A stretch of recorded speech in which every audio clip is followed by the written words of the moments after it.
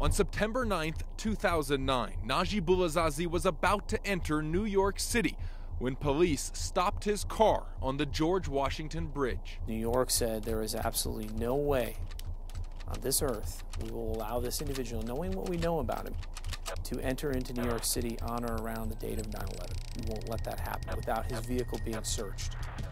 It's kind of hard to argue with that. By then, FBI agent Eric Jurgensen had been watching Zazi for a week after the Denver FBI office obtained some very suspicious emails Zazi had written. He was indicating that he needed something very, very quickly. I need this right now, please. And the word marriage was used in those messages as well. That coded term, marriage, was a frightening red flag. The culture of suicide bombers, they'll often use the term marriage to mean an attack. Every martyr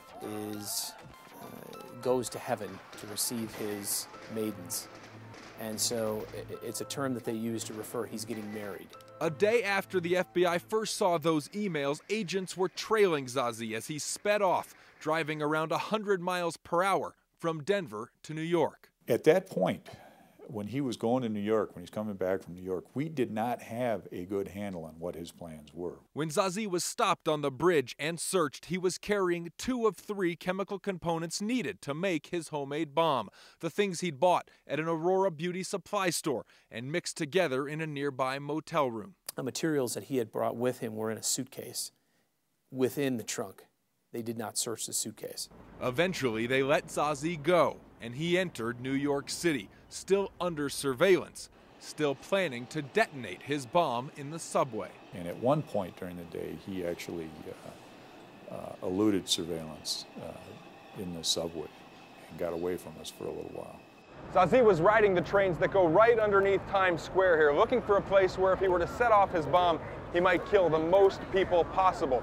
But the police who were trailing him on that day, September 11th, 2009, they didn't know any of that, only that he was loose on the subway here in New York City.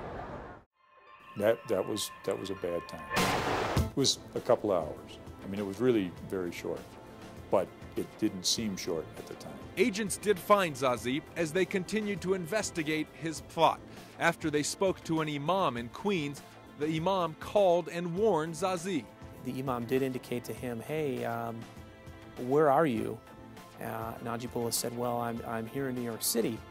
He said, well, interesting, because there were some officers who came out here and had your photo. Zazi knew then the game was up.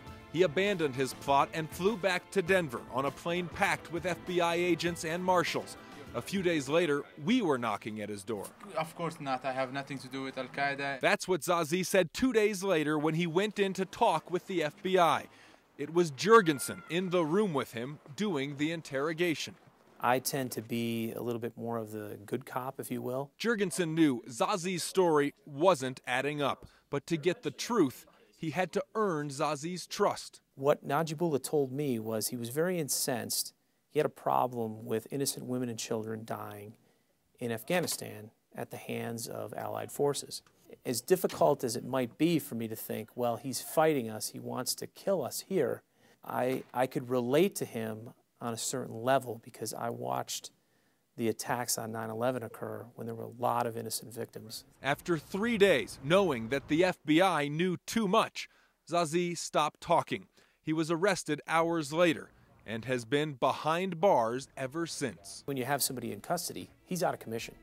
What you're concerned about and where you need to be worried is the fact that who else is out there. Zazi has now given the FBI information on several co-conspirators.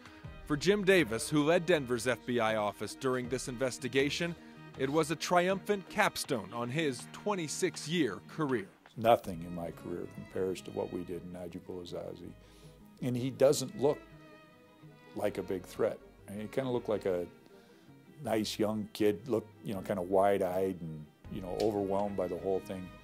And I remember looking at it as it was going on and thinking, nobody's going to recognize until we can talk about this case that guy is Muhammad Atta. He's the same guy. It was a very serious plot, and I believe it would have been devastating. I honestly believe that it would have happened. But I also want to stress that we have not here in this division or anywhere in the FBI ever rested on our laurels on this case. It was a great success. It was a victory, if you will, but the fight's not over with yet.